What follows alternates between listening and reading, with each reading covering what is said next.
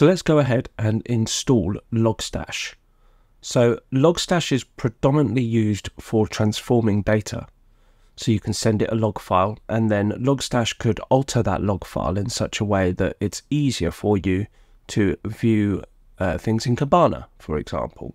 Alternatively, Logstash is also just good as an endpoint. If you make Elasticsearch a public endpoint, you've just got a surface of attack there to get straight to your data. Whereas if you put Logstash in the way and say that you can only connect to Logstash and not Elasticsearch, Logstash doesn't hold all of your data. So it's just a much secure way of doing it. Even if you don't want to do any of the transforming of data, I still recommend that you just put Logstash in the way, just as a secure way to ensure that people can't get to your data. So as with all of the other Elastic products, you can go straight to their website and go to Platform, go to ELK Stack Overview, keep scrolling down. Let's look in Integrations. And as we scroll down through integrations, we'll see a couple of things here. The Elastic Agent, a web crawler, and Logstash right here. So we can click on Learn More.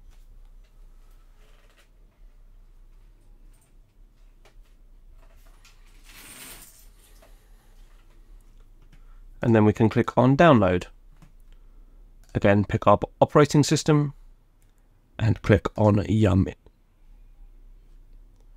And here are the instructions for installing it. Now, the repository for Logstash is actually the same repository as Kibana. So if you've already installed Kibana and you're installing Logstash on the same machine, so in very small setups you may do this. Usually you would have Logstash on a dedicated machine, or you may have a group of Logstash servers. Same with an Elastic search cluster. But in our case, it's all on one server. So I've already got this repository set up. So they go through the instructions of what you need to do. According to them, you just need to install Logstash, and then there will be some stashing your first events and things like that. So I'm just going to move this out of the way. Now, I have, again, got my own instructions on how to do this, because once again, we've got the same problem with SHA-1. So their packages are signed using a SHA-1 algorithm, which for RedHat 9 is not allowed by default out the box. It should be a 256 signing algorithm, but you can downgrade that to a SHA-1 to install your package. So let's go ahead and do that. If we scroll through here, we're just going to do an install. We're going to reload the daemon. We're going to enable Logstash, and then there's some configuration that we can do here. So I'm going to skip this bit. I've already got the repository, but I am just going to go and install Logstash. So here is the server that I have Kibana and Elasticsearch running on. I'm just going to go ahead and install Logstash.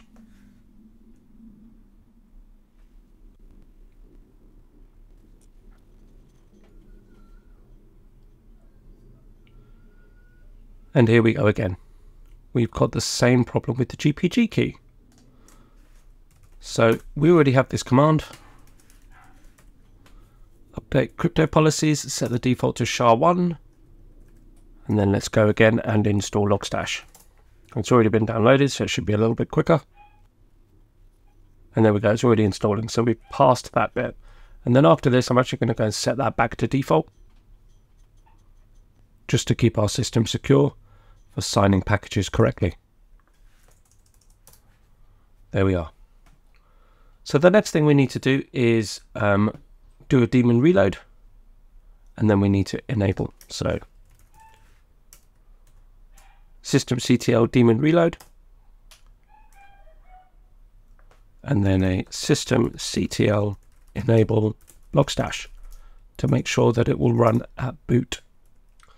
Now, before we go ahead and start Logstash up, we need to go to etc Logstash, and there will be a logstash.yaml file. And in here, there's loads and loads of things to have a look at, but there's actually not a lot that you need to change in here. It's just good to know about it, as all of the configuration is actually in a config file. So if we actually go in here and go to conf.d, there's nothing in here. However, if we go to log one folder up and copy out the Logstash sample configuration into conf.d and then have a look at it. We have some default settings here. And most of this is just fine out of the box. So it's just saying that we're going to open up a port 5044 to allow beats data to come in. This is just a name, it could be anything. But this is now set. So we're about to enable port 5044. And then we just need to set the output. So we've got Elasticsearch, so we need to configure that. The index that we want to use, and then a username and password for Elasticsearch. Now we can go and set one up. We can use the Elastic one if we really want to for this purpose. Usually I'd recommend going and setting up a user, and I will show you how to do that. So the one thing we need to do is grab the Elasticsearch IP address. Now it is this host.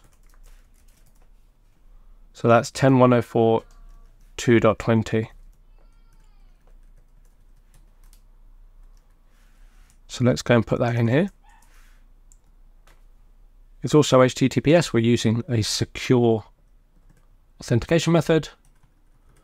I am going to use the Elastic user just for now, and I'll go and show you in a minute where we change that. And the password is this. I have been having a look at the analytics for the channel, and 97, nearly 98% of my viewers that watch my videos have not subscribed. Now, it really does help the channel out subscribing to my channel. It helps me gain more traction, and ultimately I'm able to put out much better videos. Please, would you do me a favor, and if you gain any value or learn anything from any of the videos that I teach, really appreciate that you would subscribe. Thank you. And now I can do systemctl start Logstash. And that should be all we need. If we go and have a look, var log logstash star.log. Or what we're going here, we've got no logs yet. Nope. Okay, fine. We can go into var log messages.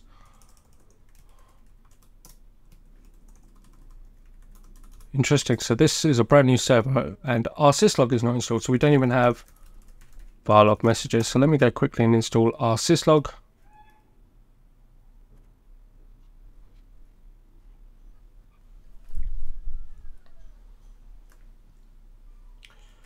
And then enable our syslog so it runs at boot, and then let's go and start it. And then we should restart Logstash.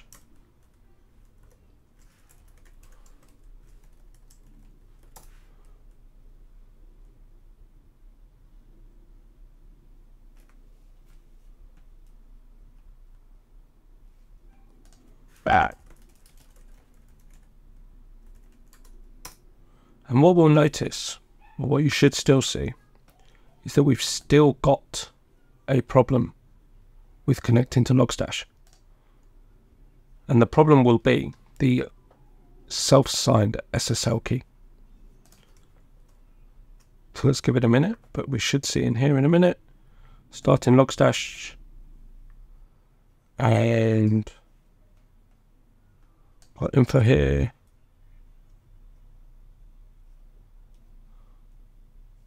Attempting to resurrect connection to dead ECES instance, and that is because Elasticsearch is unreachable. And the reason it's unreachable is because of an SSL error. In fact, we can see it here, look, unable to find valid certificate. So what we need to do, the last thing we need to do is in here, after password, we need to do SSL certificate verification. False. Now in this demonstration, I'm not going to go into, you can set up proper, signed certificates and things like that. I'm not going to do that right now. I just want to kind of show you everything in action. So I'm just going to restart Logstash to take that configuration into account, and then I'm going to tail the messages file again. And we should start to see that Logstash can now connect to Elasticsearch. And here we are. So we can see here that we've got data streams set up. We can see here that it's got a default mapping table.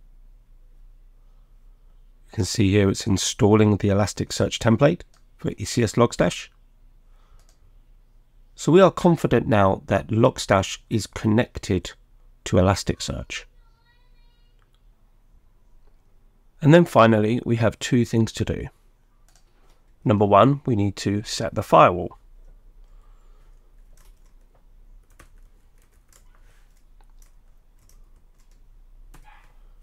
And this is the command we're going to need. Firewall CMD, public zone, we want it permanent, and we want to add 5044. So let's go ahead and do that. And just to confirm, the reason we're using 5044 is because we've set that here. And now let's just reload the firewall. And then let's go back over to Elasticsearch. Now in the management area of Elasticsearch, we scroll down to users. We've got all the different users, and one of them is the Logstash system user. Now we can actually use the Logstash system user, which was created when Logstash was able to connect to Elasticsearch. We can go and change the password. Let's change it to Logstash1, Logstash1. So this is the password that we're going to use. So it's Logstash_system with Logstash1. That password has been changed. Now over here, we can now stop using this super user and do Logstash system. Set the password. And again, restart Logstash. So we have now secured Logstash by not using a super user, but using the Logstash system user to be able to lock down permissions. And if we look in the log files and give it a moment, we should still see that Logstash is able to connect to Elasticsearch.